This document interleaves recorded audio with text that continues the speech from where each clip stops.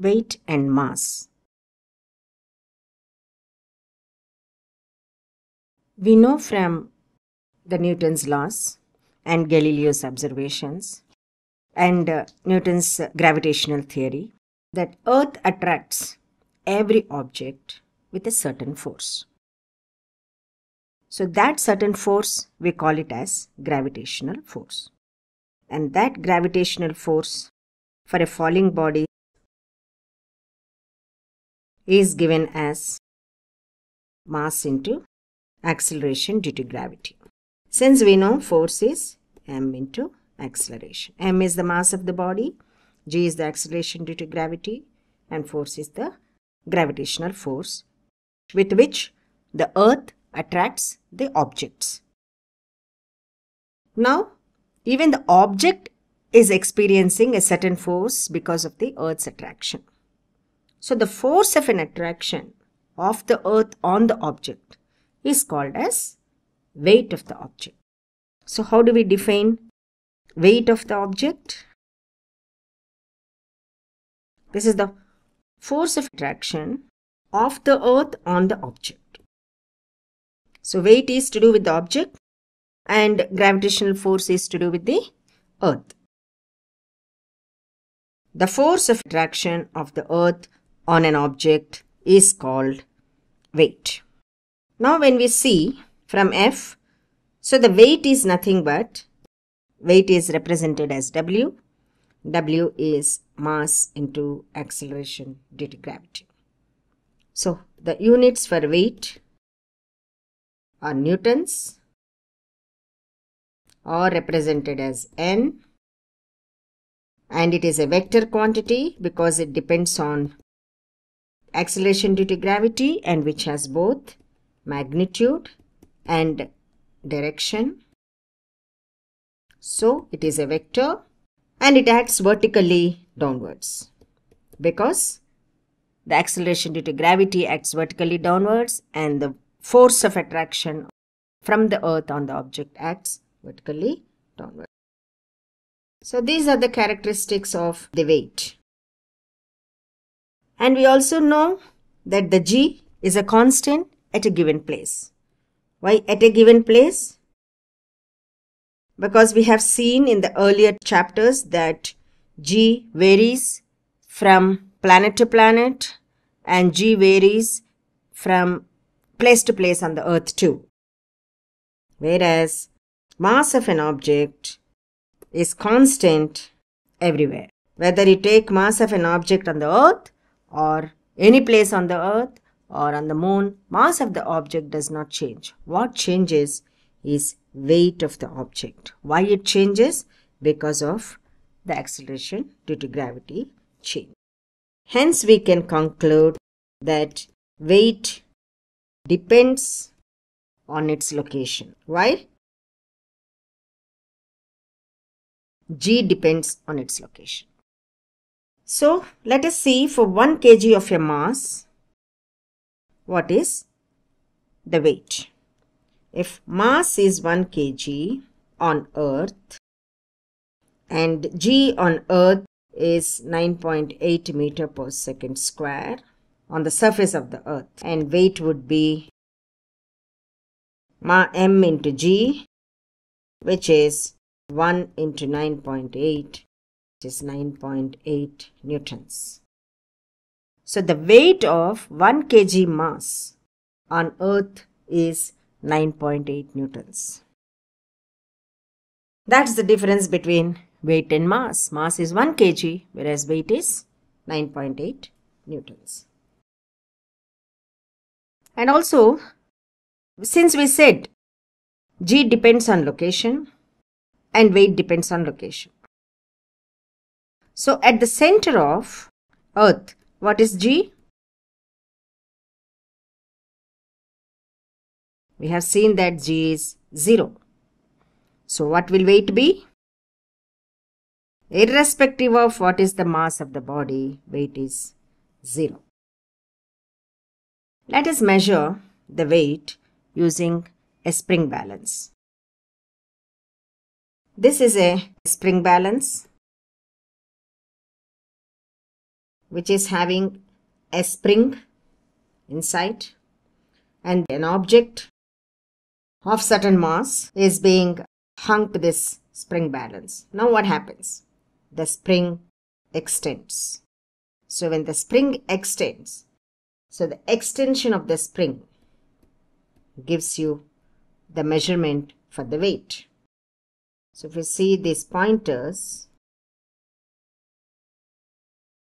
so the spring extends when the object is tight, and the extension of the spring up to this pointer.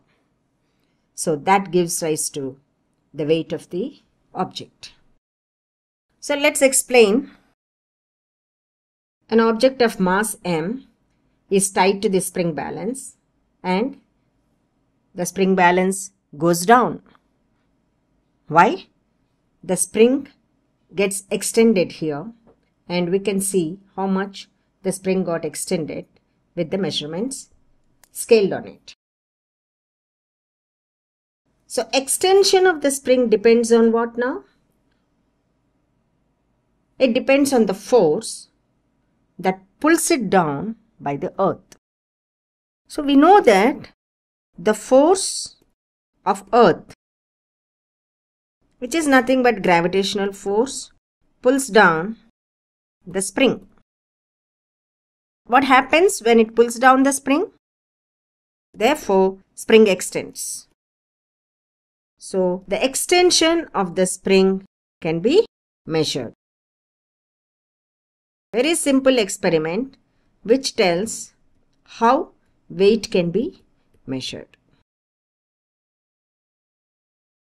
So gravitational force acting on an object operates the spring balance, not its mass.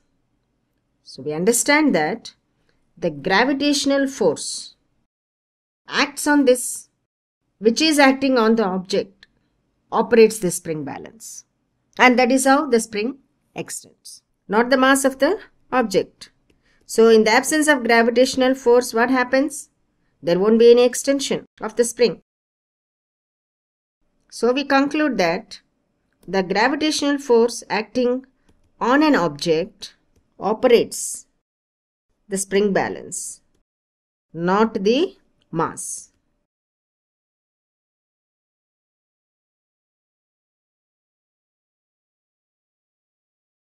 Having understood the concept of weight, how it is related to the gravitational force, let us see what is the weight of an object on the moon. Till now we have seen weight of an object on the earth. Now we will see weight of an object on the moon.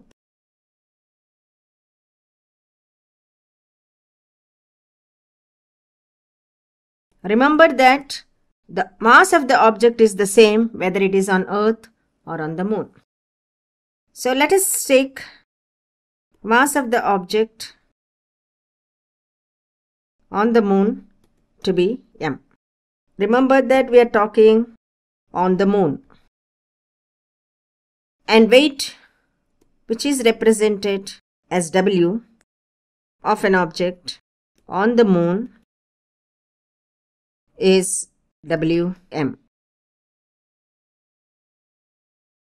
And radius of the moon.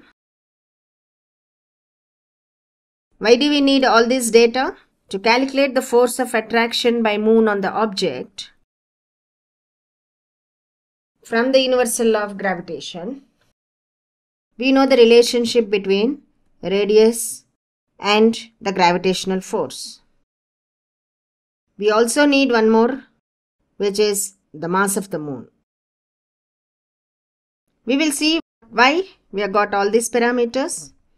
Because the gravitational force or the weight of an object on the moon, Wm, is mass into the acceleration due to gravity on the moon. Now we know the mass, and the acceleration due to gravity is given as, from the universal law of gravitation, g into mass of the moon by radius of the moon square. This is g on the moon. Having known, so we can get weight of the object on the moon, which is having a mass of small m, is g into mass of the moon into mass of an object, radius of the moon square. Substituting the values that we know, where g is universal gravitational constant, which is given as 6.7 into 10 to the power minus 11 Newton meter square kg minus 2. And the values of mass of the moon and radius of moon are a given data. So if we want to compare now weight of an object on the moon which has a mass of m with weight of the same mass m on earth, is g into mass of the earth into same mass of an object by square of radius of an earth. So now we have two equations. One talks of weight of an object on the moon, the other talks of weight of an object on the earth. Let us compare these two with the known values of mass of the moon, mass of earth, radius of moon and radius of earth. So let us see the data for these celestial objects, earth and moon, and mass and radius. So mass of earth is 5.98 into 10 to the power 24. Mass of the moon is 7.36 into 10 to the power 22. Radius of earth is 6.37 into 10 to the power 6. And radius of moon is 1.74 into 10 to the power 6. So we'll see what is the weight on the moon. Weight of the moon is g into mass of the moon 7.36 in 10 to the power 22 into m divided by radius of the moon square 1.74 whole square into 10 to the power 6 whole square, which will give rise to a value of 2.431 into 10 to the power 10 g. There is mass here, g into, this is the mass of the object. Now what is the weight of the earth? Weight of that object on earth is capital G into mass of the earth 5.98 into 10 to the power 24 divided by r square. R is 6.37 whole square to 10 to the power 6 whole square into the mass of the object is same in both cases. On cancellation, this will lead to 1.474 into 10 to the power 11 g into m. So on dividing these two, 1 divided by 2, we get W on the moon by W on the earth is equal to 2.431 into 10 to the power 10 g into m divided by 1.474 10 to the power 11 g into m. On dividing g and m being constants, they get cancelled and we get 0.165, which is nothing but 1 by 6. That means weight on mass by weight on earth, weight of the object in the moon and weight of an object of the same object on the earth, ratio of that is 1 by 6. It means weight of an object on the moon is 1 by 6 times weight of an object on the earth. And remember, the mass of an object, whether it is on the moon or on the earth, it is the same. So, we understand from here the mass of an object is a constant whether it is in any planet, whereas the weight of the same object changes. And when you compare on the moon and on the earth itself, we have a ratio of 1/6. Now let us see comparison between mass and weight. Having understood the concepts of weight and mass, so we will conclude from what we understood from the discussions on mass and weight, that mass is a quantity of matter contained in it. It's a quantity of matter. That is the reason why it does not change.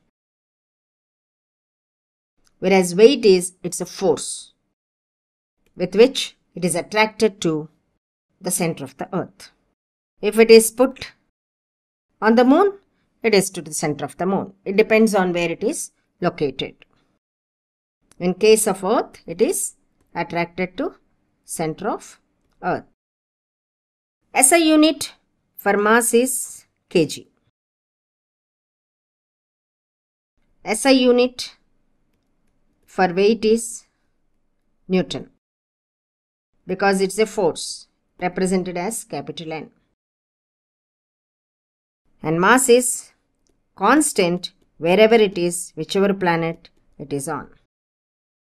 Whereas the weight changes with location. Why? Since G changes with location. The force is, weight is m into g. When g changes, weight also changes. Mass can never become zero. There is no zero mass concept. That means there is no quantity. Whereas weight can become zero when at center of earth